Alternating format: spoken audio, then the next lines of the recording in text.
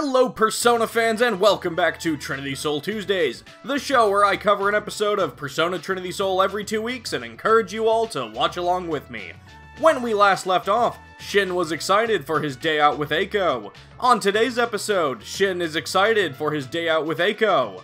Oh, but don't worry, I'm not Groundhog Daying you. Instead, I'm super successful screenwriter John August going you, because we're gonna see the same day from the perspective of the far more interesting characters.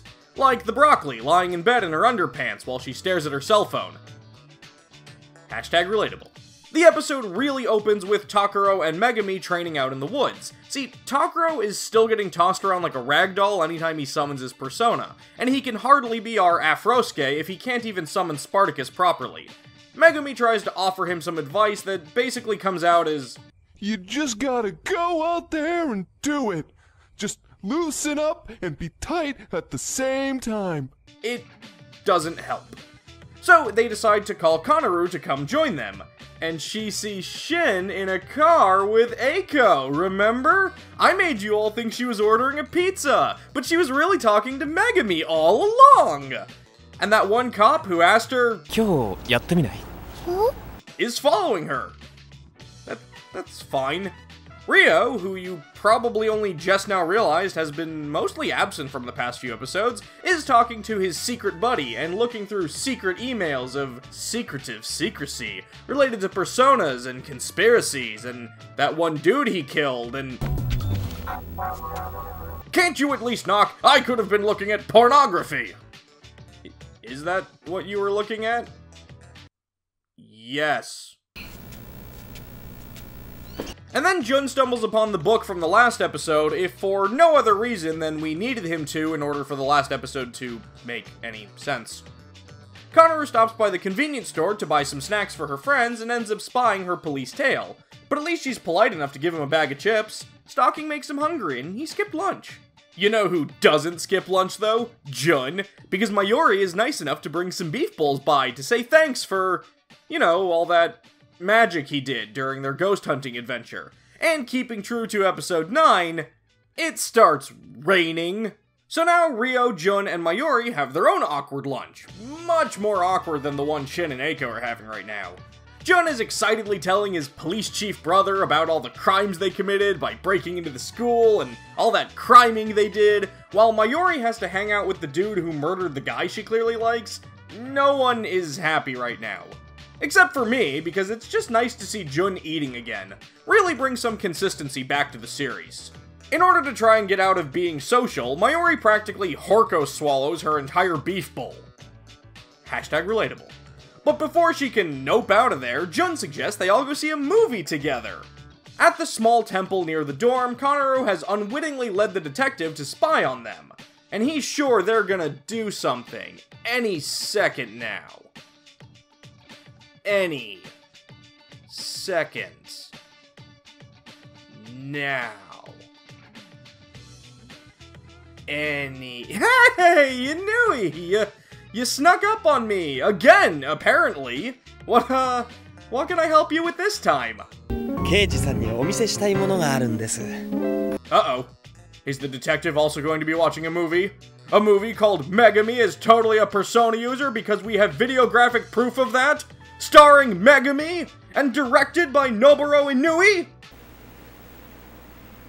ねえ、もっとこう生き生きした雰囲気出ないかな。波打ち際で戯れてみるとさ。これっすか？